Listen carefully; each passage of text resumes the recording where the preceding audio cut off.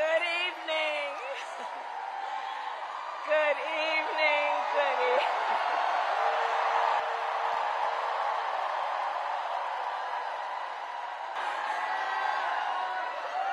Oh, it is good to be back in Pennsylvania.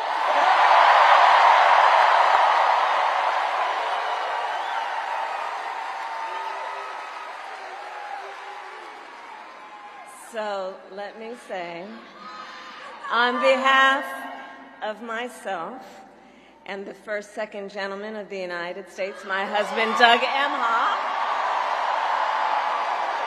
thank you for the warm welcome.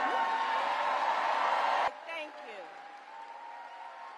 So, Philadelphia, I launched my campaign for the President of the United States a mere 2 weeks ago. And it's been a bit of a whirlwind. And just last night, the delegates to the Democratic National Convention finished voting. And so